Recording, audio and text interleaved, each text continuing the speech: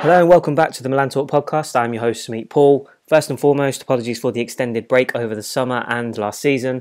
The podcast is back. There will be regular previews, reviews and general podcasts throughout the season. Hello to those who are still with me and a big hello to those who are listening for the first time. Welcome aboard.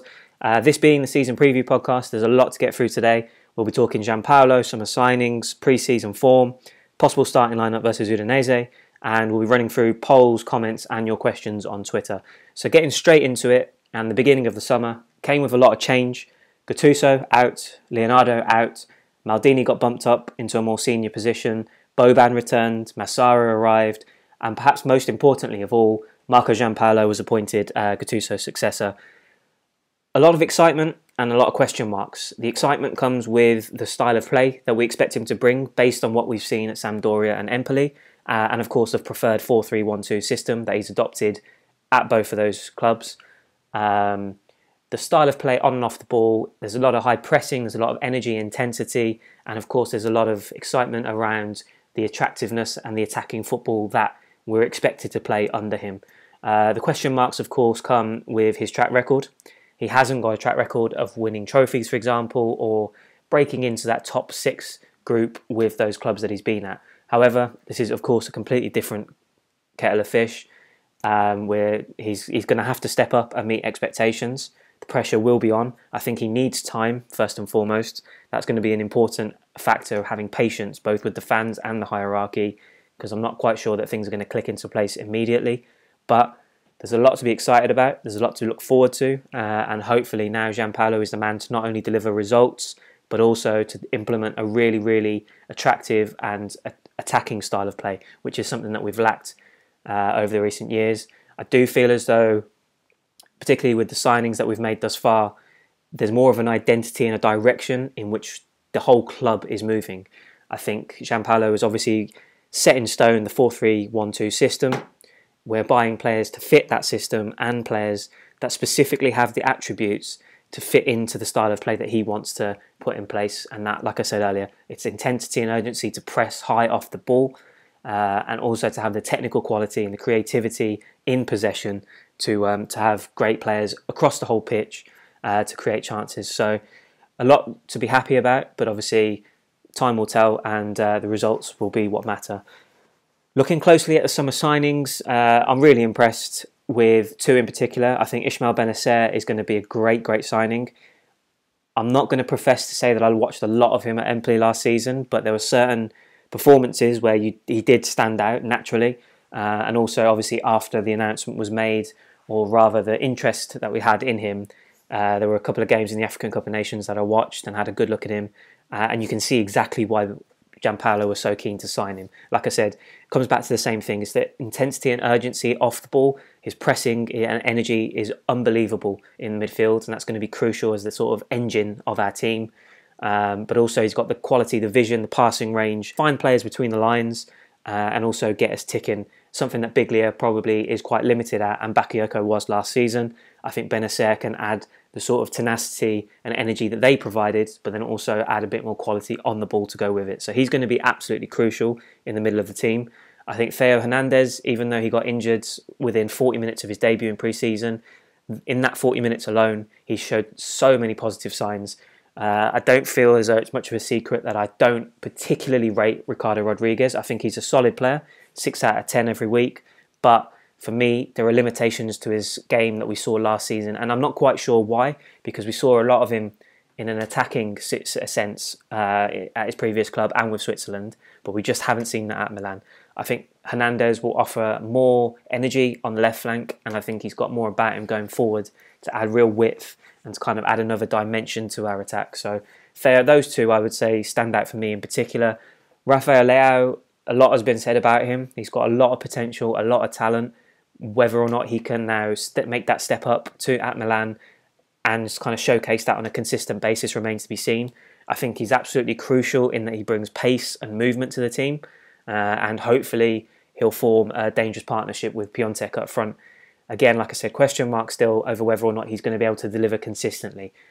We saw flashes of him in pre-season against Ferran Kelly when he got an assist, and he did look good. He can run the channels, he can spread the defence, create pockets of space for others as well, which is going to be important.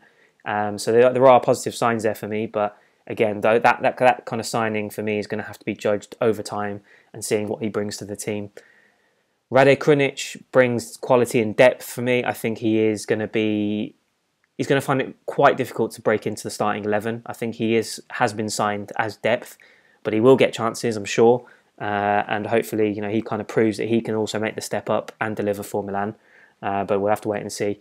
Of course, the latest signing was Leo Duarte. Again, similarly to Rodriguez, for me, I don't think it's much of a secret that I don't rate Musacchio very well or very highly. Is Leo Duarte going to displace him in the starting 11? I don't think so, especially not opening weekend of the season. He will provide depth. Hopefully Caldara will return. He'll get over his injury nightmare and he will form that partnership with Romagnoli that we're all waiting for. But Leo Duarte, solid addition.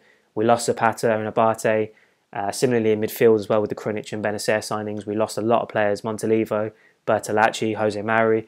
Again, didn't play a lot, but those are depth numbers that we lost and we had to replace. So pretty happy with the signings that we've made. Still just under 2 weeks to go until the transfer deadline in Italy. Expecting more movement, potentially more outgoings and incomings to be fair, but I think we're in a stronger position. We've got a stronger squad than we did last year, and let's just hope and wait and see if we can make that improvement with the players that have been brought in. So looking back at pre-season, opinion will differ on how important pre-season is. Some will look at it and say that it's absolutely crucial. Build confidence, build morale, build momentum. You want to see positive signs from the team going into the new season, and so far it hasn't. We haven't seen a great deal to be overly excited about. Others will say that it's merely just building fitness, getting to know each other, building a new chemistry in the team with the new players, the new coach, and quite frankly, there isn't really much to look at in the results. We lost to Bayern, Benfica, lost to United on penalties. We beat Ferronkeli in Kosovo, and there was a drab goalless draw with Cesena at the weekend. Again, you can look at it both ways. There were positives. I think you can take a lot away from the pre-season games. Suso in the trequartista role, I thought he did exceptionally well at times, and he impressed me.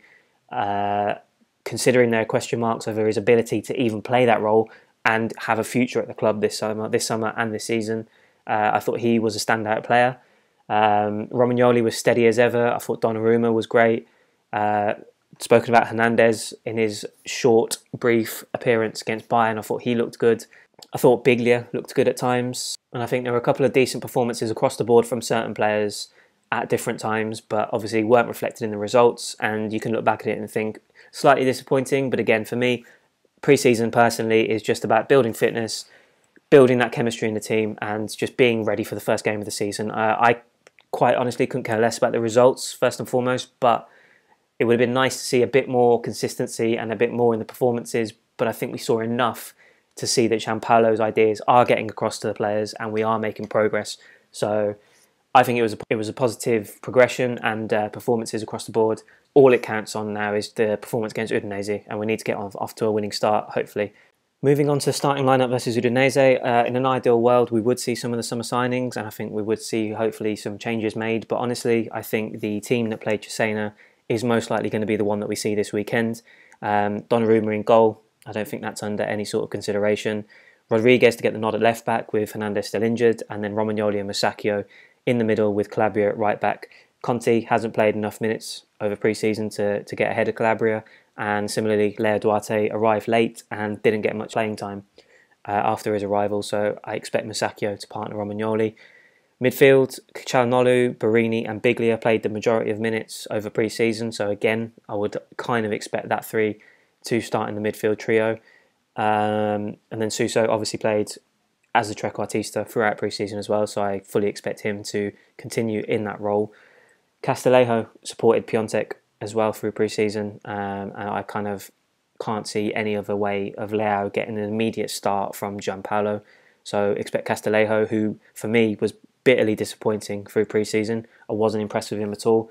Yes, you can say he worked hard for the team. He's very good at the pressing aspect of Giampaolo's style of play, and he's got the energy to get around the pitch, but he lacks the physicality to hold on to the ball, to win the ball back, and also he didn't show enough creativity and quality on the ball to emerge as sort of a creative spark behind Piontek, and also as a direct threat himself on goal. So for me, Castillejo was the weak link through pre-season, but unfortunately, Leao hasn't had much playing time. I can't imagine he's fully sort of integrated as of yet. So for me, Castillejo will probably get the nod beyond Piontek. Moving ahead beyond this weekend and a sort of ideal starting 11, it doesn't change a great deal. I think I'd like to see Caldara eventually partner Romagnoli as the defensive pair. Hernandez coming in at left back, Benacer replacing Biglia in the middle of the midfield trio. I think he's going to be, like I said, a huge part of our success this season. And he'll set the tempo and the tone for the rest of the team. So the sooner he gets into the team, the better. Lucas Paqueta will probably come in for Calhanoglu on the left of the three. Kessie on the right of the three instead of Barini. Suso to keep his place in the trequartista role. And then Leao to partner Piontek as the two men up front. Just a quick word as well also on Bonaventura. I think he was very impressive in his brief performance against Ferran Kelly in pre-season. It was great to see him back from injury after the nightmare that he's been through last season. Again, very early to say anything too substantial about the impact and the influence that he could have moving forward, but I do think that he's going to be a great addition and almost like a new signing for us this season. So looking forward to seeing him get back on the pitch on a regular basis. Moving on to your comments and questions and the polls that I ran on Twitter. First off, we've got Bori Oludemi at Bori Canes. The transfer deadline is here in just a few weeks and we're in the negative financially. Won't financial fair play be an issue for this current year if we don't sell a high-profile player? What players would you say we should let go if we need to sell by the deadline?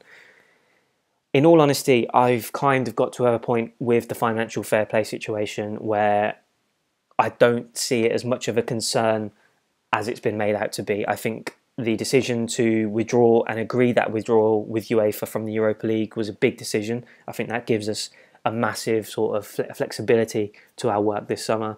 I think the Cutrone sale covers a significant part of our spending in terms of the spread of the financial costs across the financial years ahead. And I think reflected in the signings of Hernandez, Benacer, Leao, Duarte to an extent, and Krunic, I think the price tags involved in those signings would suggest that it's not a major concern at this point for the management. So I don't think we need to sell a high-profile player. A lot was said about Donnarumma's future with Paris Saint-Germain, sniffing around for him. At one point, there was a terrible deal being touted involving Areola and money. That has gone very quiet. There is still murmurs that PSG are interested, but the majority of the reports about Donnarumma now would suggest that he is going to stay and potentially even sign a renewal in September. So the kind of concerns over the financial fair play situation have gone away for me. I don't think we need to necessarily sell a high-profile player, but in terms of players that I would say we should let go, we're obviously overpacked at left back. I think Laxalt and Strinic will probably be the two to go. I would probably prefer to get rid of Rodriguez because I'm not sure how he would be happy with playing second string to Hernandez this season with his wage and sort of limitations that I touched upon earlier. I think I'd probably prefer to see him leave, but the expectation is that Laxalt and Strinic will be the two to go. And then, of course, a lot has been said, loads of speculation over Angel Correa this summer. For me, he is the ideal support striker for Piontek. I think he's got everything that Giampaolo looks in for a player in that role to kind of be the perfect fit. So he's going to be a priority, which in that case, hopefully Castillejo for me will be the first to go, but whether or not the interest is there to make that happen is up for debate. And then Andre Silva would probably be the alternative. I think it's a lot's been said about his future as well. And I think if a deal can be done for him to move on, then he would obviously be the natural sort of sacrifice to make space for Correa. Bori also says, also given the pre-season and new style of play, how do you feel about it? It doesn't look like it produces a lot of goals. Defence seems solid as usual. Yeah, agreed. I think the defence has looked good. I don't think we've looked completely sort of outplayed at any point in any of the pre-season games. We've looked organised. Like I said, we've pressed with intensity and urgency and energy off the ball, which has been a big change. So that's going to help us stay organised and stay really hard to break down. In terms of lack of goals, yes, it is a concern. But again, I think that is probably more to do with Giampaolo still working with the players in pre-season and trying to improve that aspect of their game. I think that will come in time.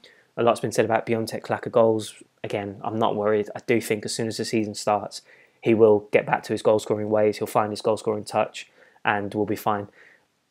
Is there enough goals in the team? That's one for debate. I think Paqueta, Çalhanoğlu, Kessie, Leao, Suso are all going to have to chip in. I think Piontek will get his, let's say, around 15 to 20 goals this season in Serie A. But then the others have got to chip in as well to make sure that we kind of cement our place in the top four. And I do think there's plenty of goals in the team, and I think they will come in time. So for me, not a massive concern yet, but I completely agree with you based on pre-season. We haven't looked the most sort of prolific in front of goal yet, so we'll have to wait and see on that one. Bradley Watson at Spidey0816. I won't start worrying till we are a few games in and we are still struggling. I believe with the right midfield starting, we will get it going. Especially with a better support striker with Piontek. Can't wait for the true discussions and listening to your thoughts, Bradley. Absolute pleasure always talking with you on Twitter, and looking forward to many more discussions this season. But yeah, completely agree with your point. I think we do need to give it a few games just to see how everything beds in.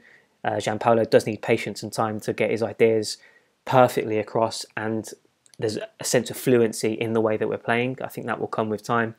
The most suitable support striker, i.e. Correa, to partner Piontek was going to be absolutely crucial. So hopefully that deal gets done before the transfer deadline passes in a couple of weeks' time. At Samir Mohammed 72, welcome back, boss. Thank you, Samir. Very pleased to be back. Starting lineup you asked for, just kind of been through most of it in terms of what I expect on the opening day and my ideal starting 11. Hopefully we'll see that ideal starting 11 sooner rather than later. But if you disagree, please leave your comments below and let me know how you think we should ultimately line up this season when everybody's fit and raring to go. Pre-season, so far so good, but need to see more of Giampaolo ball.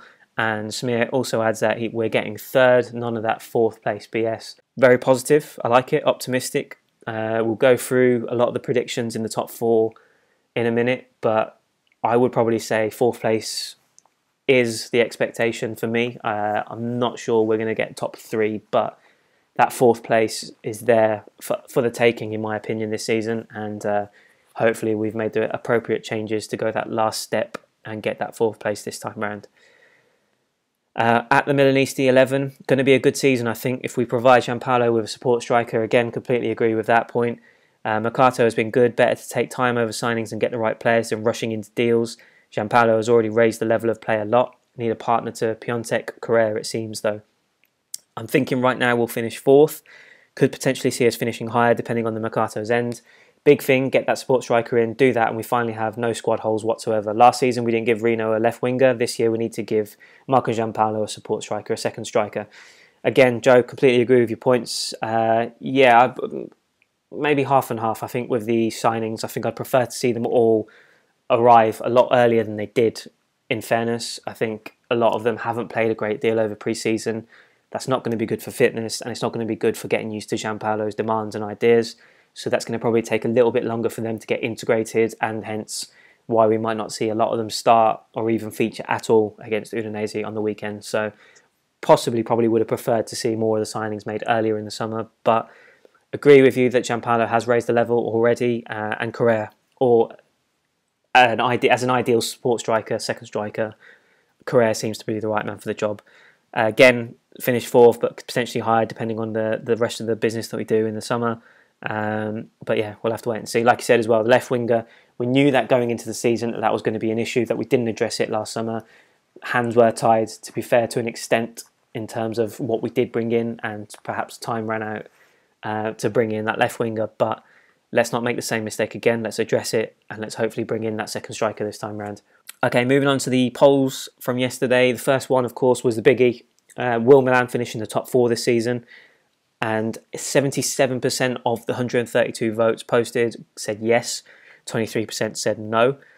Borri said, I think we can get top four, but mainly because we don't have the Europa League distraction. 100% agree with that, good point. Moz at Mr. GL, although Juve, Inter and Napoli have strengthened their squads considerably, I still feel like Atalanta is beatable and we can finish better than this season with a more experienced and tactically savvy coach. Moz, completely echo your points there. I think Atalanta are the team, obviously, that I believe will drop out as well. They're going to have the Champions League to think about, of course, on top of that in the early part of the season. And I feel as though we've made the adjustments and the improvements to kind of make that step up above them and also fend off the likes of Roma and Lazio behind us. So yeah, completely agree with your points there. Sven Simonsen at Sven Sim N. Milan will finish 4th. I think El Shaarawy and Manolas is a big loss, and Roma fans will admit. Lazio is always too high in the predictions before the season starts, and Atlanta don't have the squad for both Europe and domestic games. Sven stole your thunder there, to be honest. Yeah, agreed with that on all 3 fronts. I think those are 3 teams that we will finish above, and then it's just a case of can we break into the top 3 on top of that. I'll be happy with 4th, I think, this time round. Dean Darko at Darko1603 isn't particularly positive about what's to come. He says we have a mediocre squad and a loser's mentality. Dean, unfortunately, I'm going to have to disagree with you, but only time will tell whether or not this team does have what it takes to get the top 4. Second poll, Giampaolo, confident that he will not only get results but also successfully implement his style of play with the players at his disposal. Again, everyone's feeling very optimistic and very positive before the season starts. 82% of you said yes, that he will get the style of play across as well as the results. 18% said no. At Milan _ Carbitan, it's been a long time since we saw Milan play good football. I hope it works. Good football and results. Yep, that's exactly what we want. We want the combination of the two. And Giampaolo seems to be the man best placed, if you like, to do that. So fingers crossed he can do, but obviously the results will dictate that to an extent. If he makes a poor start to the season, will we see him kind of abandon those principles and that style of play that he's worked hard on in previous jobs, or will he stick to his guns and continue to go with it until he gets it right? That's going to be the big test at this level as well. The pressure will be on him, so we'll have to wait and see what kind of resolve he shows in that regard. And then finally, the last poll was signings of the new arrivals. Who's your favourite addition will be most influential this season? 62% of you said Benacer, 9% went with Leao, 26% went with Hernandez, and 4% went with Leo Duarte. Krunic was an option as a comment, but unfortunately it looks like he didn't get much backing, but fingers crossed he can also have an impact. At Joe4 Milan, Benacer for him. He'll be the best regista we've had since Pirlo and Mark van Bommel. The Algerian will fit right in, already has Serie A experience, and is approaching the peak of his potentials. Our best buy so far until the others prove themselves. Theo Hernandez is great and a close second. Difficult to disagree with that. Again, like I said earlier, Benacer seems to be the man for me as well. I think he's going to be the most influential addition. And yeah, let's hope and see that he meets those expectations and exceeds them even. So that'll be a big plus for us this year.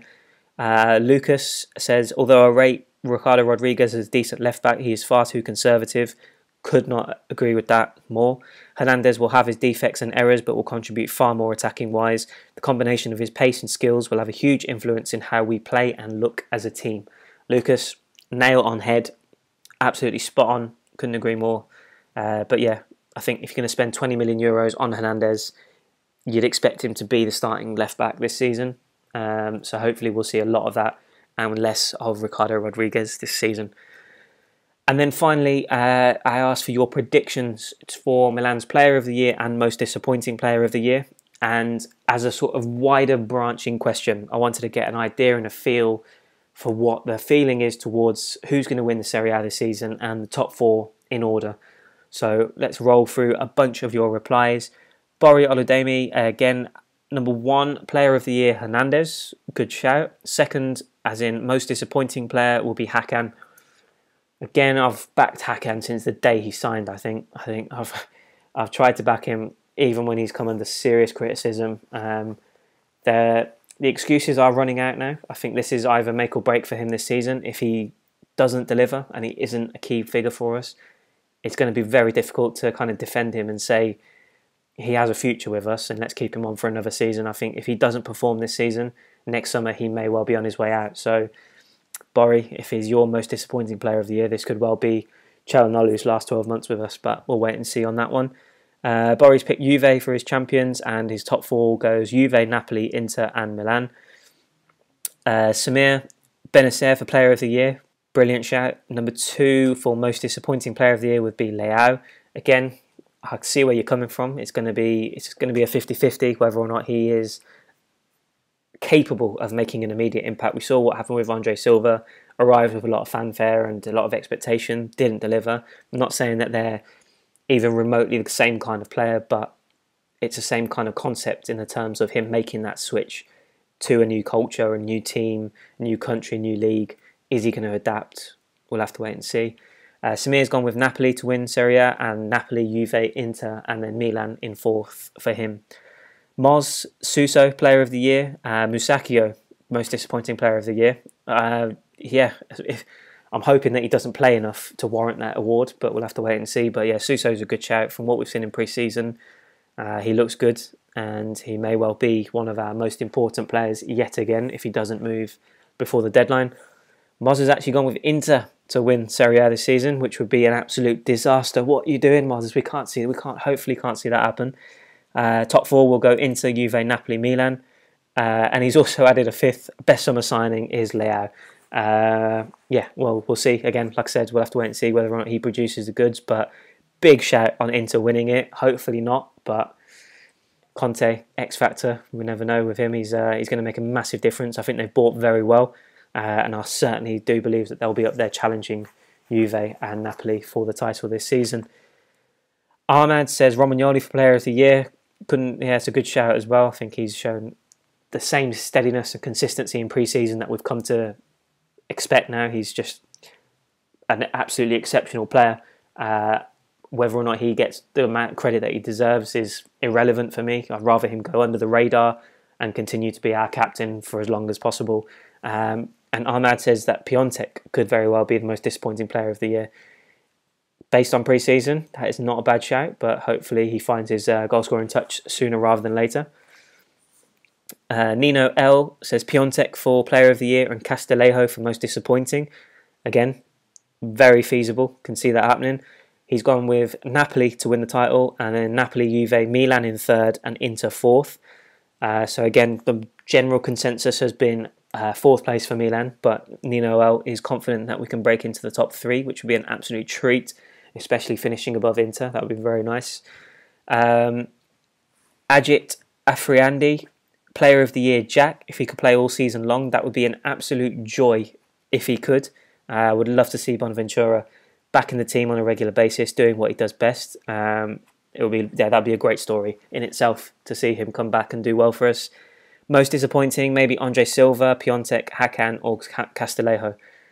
Probably disagree with you on Piontek. I do still feel as though he'll come good and he will get goals again this season, but the other three choices that you said there, 100% see where you're coming from. Silva may well be out the door before then, but if he does stay, he could very well be one of the most disappointing. And pressure's on Calhanoglu as well. And again, like I said, Castillejo, not been impressed with him in pre-season, so who knows what we'll get from him. Serie A champions, Ajit says, we will win it if Giampaolo could release the beast of Piontek and synergise in the important role of Paqueta and Suso in the attacking line. That is a massive shout. I'm going to admit and say that I don't see us challenging for the title whatsoever, but I love your optimism and your positivity. You are 100% right in what you say. If Piontek fires and Paqueta and Suso are at their best on a consistent basis, then you're looking at a very, very dangerous trio there who could really push us on and get us into that top three bracket. Whether or not it's going to be enough to get into the top place, hey, let's not rule it out. But yeah, I feel for me personally, I feel that's going to be difficult. But like I said, I love your optimism. Sir Kevo's gone for Romagnoli as his Player of the Year. Prefer not to speak on his disappointing Player of the Year. Fair enough.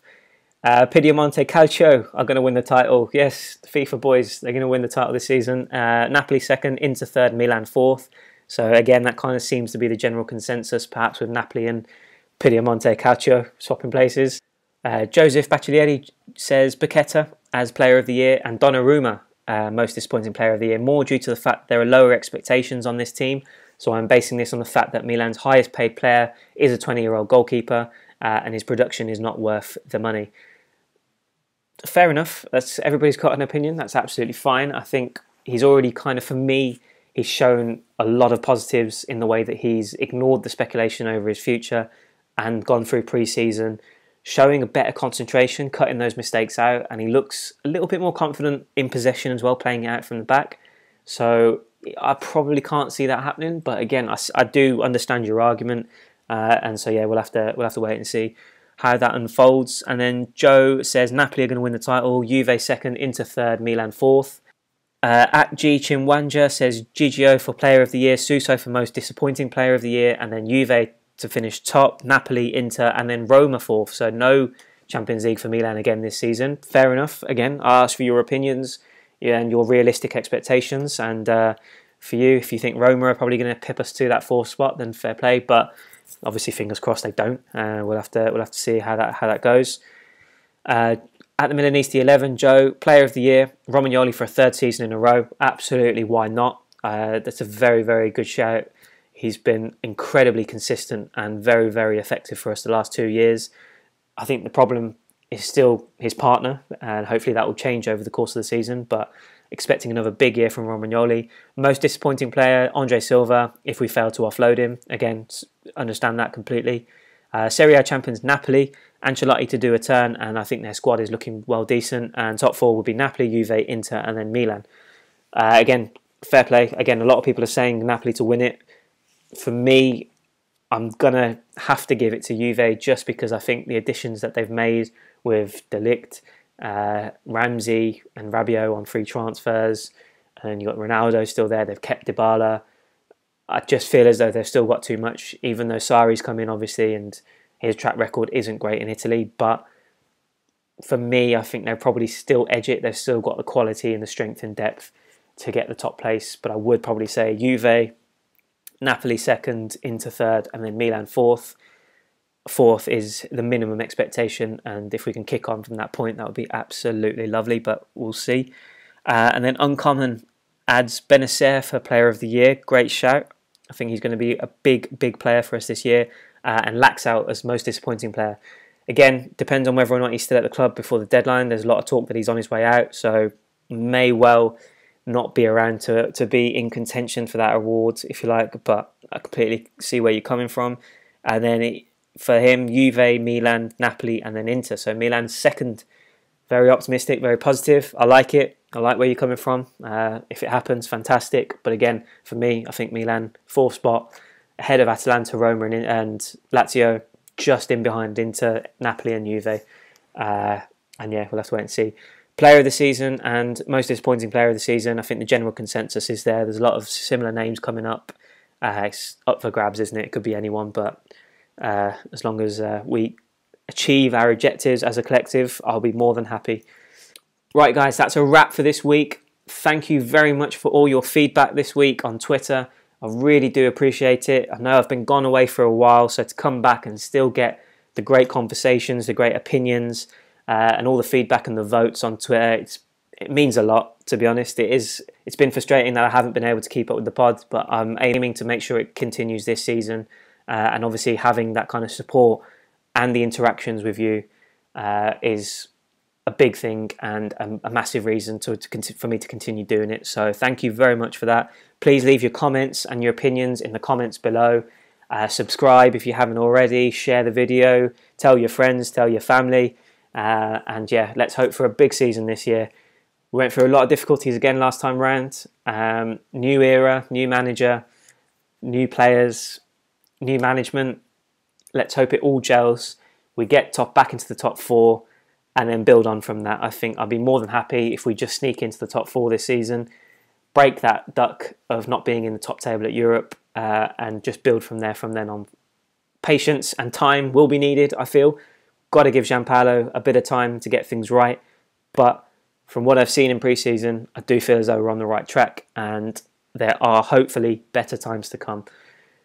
Check out the website, milantalk.com, for daily content from me. You'll see lots more reaction and previews and all sorts of analysis on there.